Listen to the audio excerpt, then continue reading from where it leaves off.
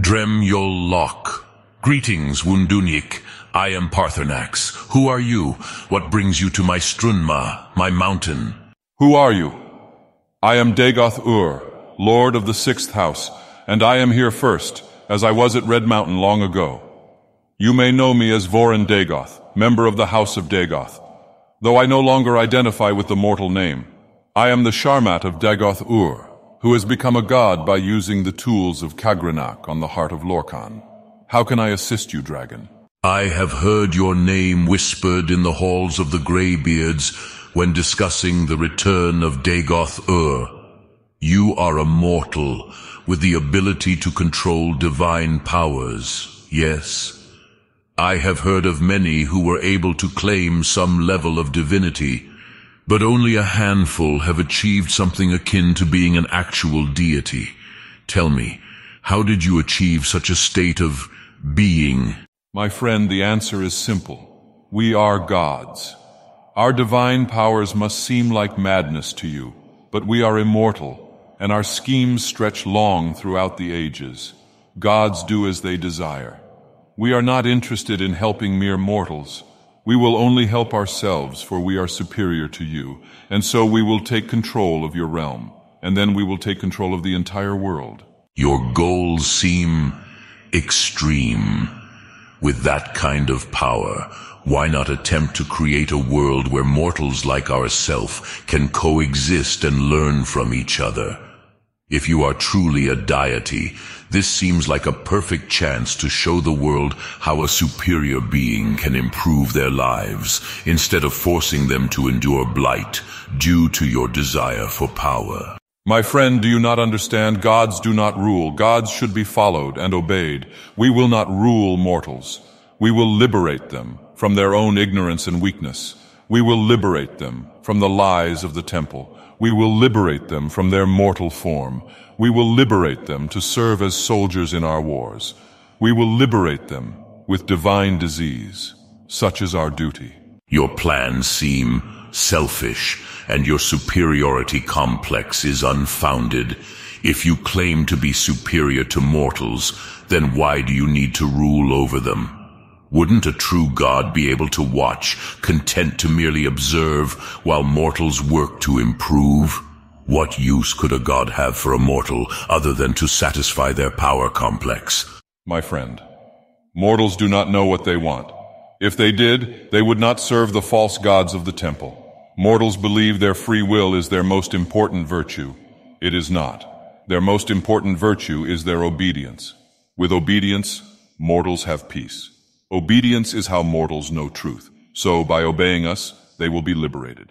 I see you have a very different understanding of the word liberation compared to mine. Mortals do not want to be liberated. Mortals should be treated with respect.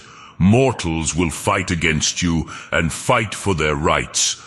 Tell me, will all of these mortals have the choice to go back to their normal lives if they wish? Or will you liberate them by taking away their own free will to serve you as a god? My friend, if mortals wish to be free, then they should stop worshipping their gods. They will never be free so long as they worship. If mortals wish to truly be free, then they must obey. They must obey Dagoth Ur. Their obedience and worship will bring them peace. It is better to obey than to worship. Do you understand? No, I do not. How can you believe obedience is better than free will? Why do mortals need a god to obey in order to feel peace and happiness in their lives? Obeying a cruel master can never bring true happiness and peace, especially for those who care about their rights and their freedom. Even if the Temple of the Divines isn't perfect, how is your rule of terror any better? My friend, my rule of terror has not even begun.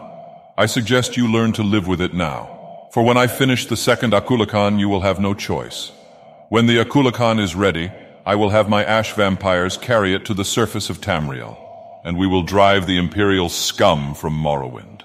And then, I will lead my people into a new age of enlightenment and paradise. I am Dagoth Ur, god and ruler of Morrowind, and I have come to redeem the Dunmer. If your strength is absolute, you need not resort to force to show it. If your rule truly brings happiness and enlightenment, I am sure the Dunmer would follow you willingly. I do not challenge your strength, but I question your morality. Tell me, as a god, is it your nature to oppress and terrorize mortals? Will you continue to rule by might over right? Why not simply rule through love? You claim to be a god, why not be a benevolent one? King, is that supposed to dissuade me? I'm a god king, are you not listening? I am Dagoth Ur, god of Red Mountain. I am Dagoth Ur, god of the sixth house and friend to the ash vampires. I am your god, and I am telling you that I will liberate Morrowind because I am a god. My strength is absolute, and I shall make it manifest. It is futile to challenge a god. Now submit or perish. I may be naive, but I know that mortals would rather die a free man than live as a slave. Is love really a weakness? Does mercy or compassion ever hinder your ability to rule? The power of the gods comes from their care for their followers. To believe that love and compassion are weaknesses is to believe you will never be loved.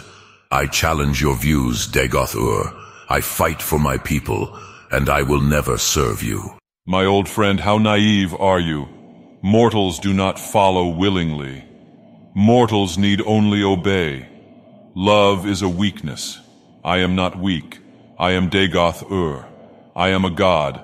I will not be kind. I will not be patient.